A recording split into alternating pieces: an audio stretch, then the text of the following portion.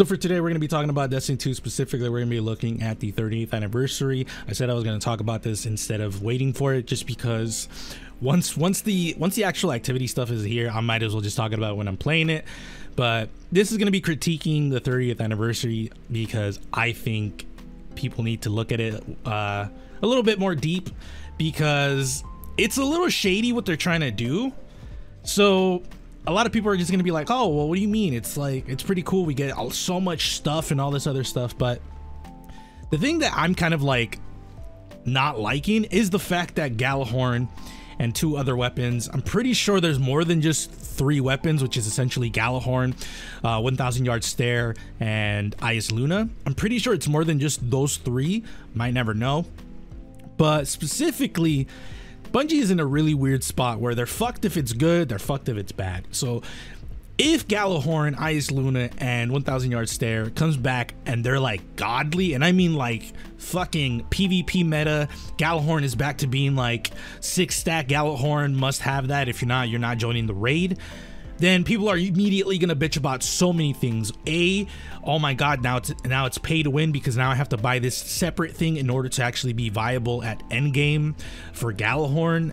That goes for eyesluuna and 1,000 yard stare if they're good in like Trials of Osiris or just in anything.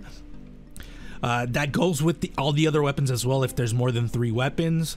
There's also the case that they're selling like 3 armor ornaments in Eververse, or in the 30th anniversary. You get the Thorn one, which you get through the dungeon, and then the 2 other ones, the casual one and the marathon one, I think it's called. And then obviously you get other stuff like I think emotes, Sparrow, which looks pretty cool.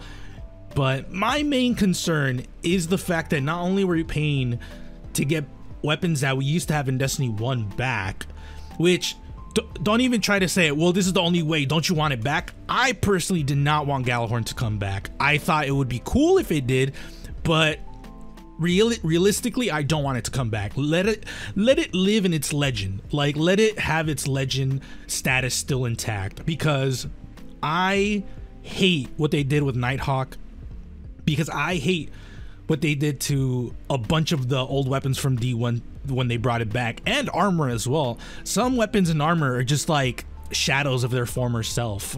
I'm looking at the grasp of Ahankara for the hunters. Like, there's a lot that goes into that, but my main issue is the fact that not only do we have to pay for this $25 for this 30th anniversary, even though personally for me would have been really cool if Bungie was like, help us celebrate the 30th anniversary, here's a bunch of cool shit that we're just giving to you guys because we appreciate you guys are the customers that has helped us reach this level.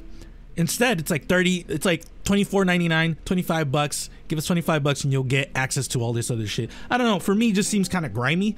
At the end of the day, whatever, that's just me personally. But my main focus is the fact that if Gjallarhorn comes back as good as it was in D1, some might say broken, I probably would agree. If it comes back that strong, then we're going back to the days of 6-stack Gjallarhorns. If you don't have it, don't even try to get in. I laugh because I used to have to suffer through that, so I don't want to see that happen again. And they're fucked if it's not even good, because then it's like, well, now it's a shitty weapon. It's like, it's shitty. Like, can you imagine getting Gjallarhorn and it being really bad? I can't imagine it, because I've already went through it once. I don't want to go through it again. And you might be wondering, when Rise of Iron came out, they did nerf Gjallarhorn. They gave it back to us, but it was not as good as it was before. And I don't want to see that a second time. Or yeah, a second time. Like, I already saw that happen with Whisper of the Worm. That really fucking angered me. That's actually one of the first videos I did on my channel. And I just don't want to see like more of my beloved weapons from Legend just be nerfed more and more. Like, just let them live in their Legend status. Let me just remember that weapon with rose tinted glasses instead of losing it and be like, wow, this is really shitty. But what I think is going to happen most likely is the fact that eyesluuna and 1000 yards there is gonna come back strong as fuck. They're gonna come back and they're gonna be the meta. I hands down would put money on this, that eyesluuna specifically is gonna come back meta as fuck. Just because that gun was so beloved in Destiny 1, and for them not to do it justice would be crazy. It would be more crazy than to make Gjallarhorn as strong as it was, because at least Gjallarhorn, I would understand if they like nerfed it to the ground. I'd be like, I understand it, because Gjallarhorn was really that fucking powerful back then. Like, it would destroy everything. That's how powerful Gjallarhorn was. eyesluuna though, if you fuck that one up, bro, we need to fight, and my hands are already up. So that's how I feel about it. I mean, the dungeon kind of really does irk me as well. The fact that this dungeon is locked behind this really does bother me too. I know people are gonna say, well, at least we're getting a 6-player activity, like that's cool, but I mean, there's more things to that. Like, are we getting weapons and armor in that? Are we getting like really cool stuff in that? Because it says new secrets to unravel and collectible rewards that commemorate our long and story history, whatever the fuck that means. So I'm hoping that at least the free activity has like, I need at least 1 armor set and at least like 3 weapons, like maybe, but I highly doubt it. Even though from the actual picture itself, if this is the armor, I mean, I highly doubt this is the armor, because I see a lot of stuff that I'm like, that's like, specifically the Titan armor. A lot of that is from year 1 of vanilla Destiny 2. So, or I don't even know why I say it like that, but vanilla Destiny 2. I don't even see a warlock in here. So like, this can't even be used to like gauge like, oh, this is the armor or not, because each class is wearing something different. Like the hunter right here is wearing something completely different to the hunter over here. And then Titan as well, these two are completely different. So at this point, I don't even know if this is like a specific thing or not.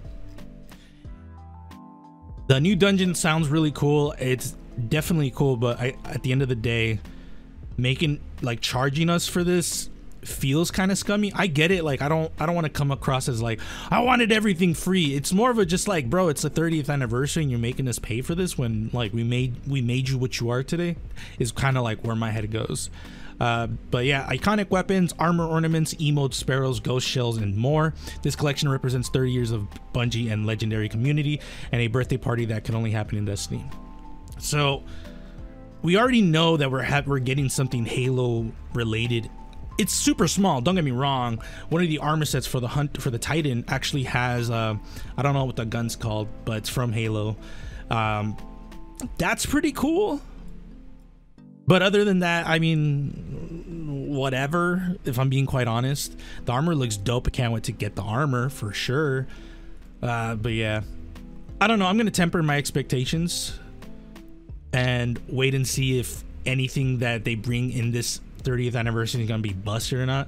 Because $25 for all of this is cool, but again, just leaves a sour taste in my mouth. Let me know your thoughts in the comments below. Let me know your thoughts if you guys think this is cool, if this is like something that you're not really that bothered by. Am I the only one bothered? That probably, honestly, if I'm being honest, probably me and like a few other people. But I don't know. It's just, it's really hard to judge this type of shit when I remember how like Eververse was in Destiny 1, how it first started to not like where it is now, and now we're having to like pay for dungeons, and I'm just like, wow, bro, like what the fuck. So be safe, and I'll see you guys later.